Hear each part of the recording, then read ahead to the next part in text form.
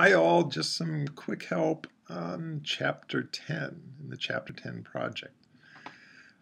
You see here a completed project by one of your classmates who has added a wolf class to the project. They did this, and the way you should do it is you should copy probably the fox class and make a new class and just paste the code for the fox class into the new class, and then start making modifications in the class. And you should be able to figure it out. It's pretty straightforward, right? You can open up the fox or the rabbit class and while you're modifying the wolf class, modifying the code. So all three of these extend from this abstract class. Now, why does it make sense to have the animal class abstract? I mean, if you think about it, there's no such thing as you can't make an animal, right? What would that mean, right? I mean, it's that you can't go to the zoo and find an animal.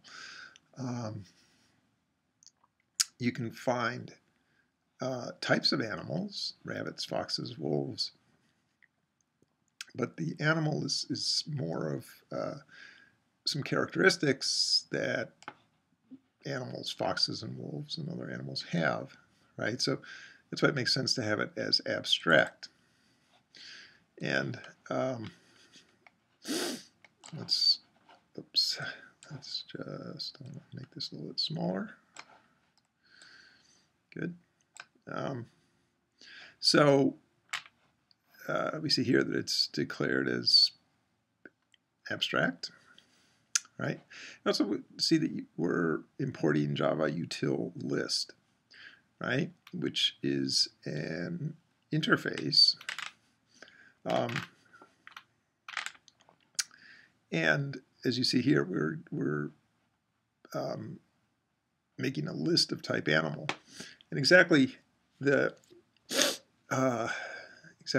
how that list is implemented. It could be an array, or it could be an array list, or something called a linked list.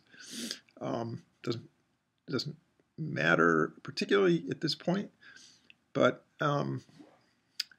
we know, because of the nature of interfaces, that any class that implements the list interface must have methods that are specified sort of in the contract of the list interface. So we know that no matter which type of list we eventually use, they have the methods that the list class specifies. So that gives us flexibility later on to change the type of list that's actually used very, very easily. Okay? So let's see, is there anything else I wanted to look at here? Not really. Right, so we do public abstract class animal, and you see some of the fields are some of the methods are completely defined, like this method is completely defined.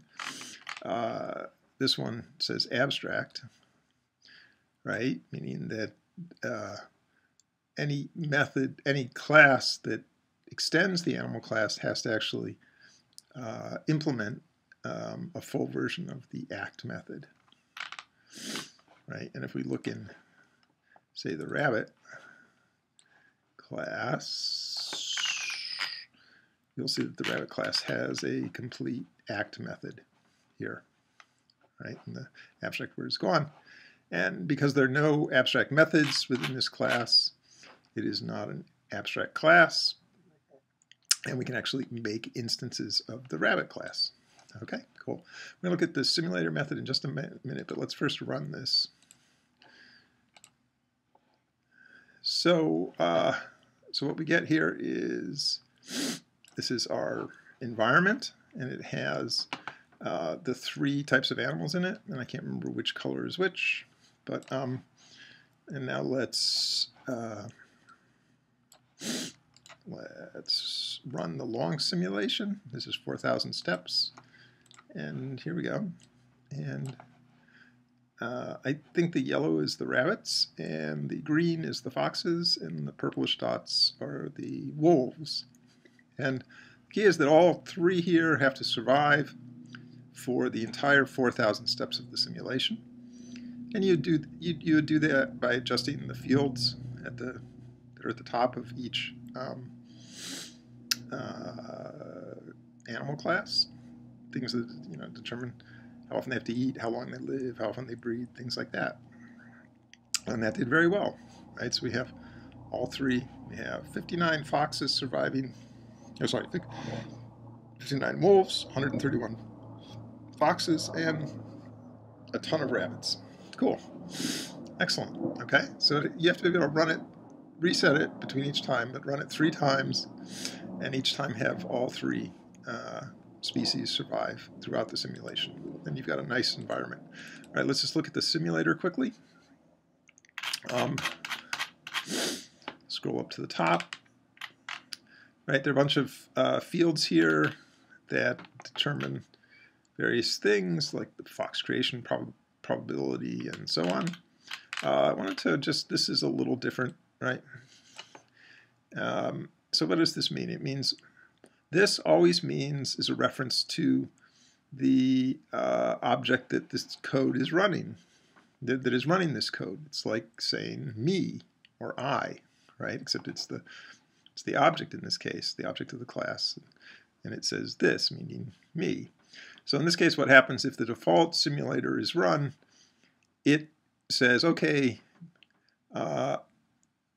call my my constructor that has 2 parameters, right? So it's kind of cool, right, that it does this, right? So it says, okay, it looks for a constructor with 2 parameters, finds it, and says, okay, this is what I'll do, right? So if you don't specify a depth and width, like I just didn't when I just ran the simulator, it's going to use the default depth and width, which are specified up here as 120 and 80. Okay? Or you can call simulator with the 2 parameters directly and with your own depth and width, right? Creates an array list here of type animal. So remember, animals was defined as a list. Yep, list, right? So where's that? So the particular type of list we're going to use is an array list. We could have used an array, but an array list of animal. Okay. And if at any point we wanted to change, we're doing it, we could just change array list to any other list type that implements any other class that implements the list interface. All right, cool. As I pause there, I'm not sure that array actually does implement the list interface, but certainly linked list does, and array list does. Those are, you know what array lists are. Linked lists are not covered in the AP curriculum, but they have some advantages and disadvantages. If you wanted to add a program that needed their advantages, you could just change this to linked list and everything would work just fine. All right. So let's look. Eventually we call reset here. What does reset do? Reset clears the board, calls populate. Here's populate. And what this does is it goes through the 2-dimensional array, the matrix, right? The classic nested loops, right? So it's going to go across down through the rows, and then for each row go across through all the columns. And it basically says at each position, it generates a random number. If that is less than the fox creation probability, it creates a fox. Else it generates another random number. If that's less than the rabbit creation probability, it creates a rabbit, and so on with wolf. Right? And so it puts a bunch of these animals both in the 2-dimensional matrix and also adds them to the list of animals, right? And I could spend more time on that, but I don't think we really need to. There's not too much more there. So you're obviously going to have to add some stuff here about the wolf, but you can just base your additions on what's already there, okay? And you'll have to add some stuff up here, wolf creation probability, etc. All right. So so that is that. And if you do have any questions this weekend while you're working on this program, don't hesitate to get in touch, and I will be happy to help you out. Okay? But you should get this done this weekend. Next week, we're going to start with the case study. We'll spend 2 weeks on it. It has a lot of similarities to this program and to the programs that we did in putting the classes into the 2D environment. If you've followed along up to this point, the case study should be really easy for you. Okay, but we'll go over it very carefully next week and the week after. Thanks. Have a great weekend, and please try to get these programs into me. Thank you.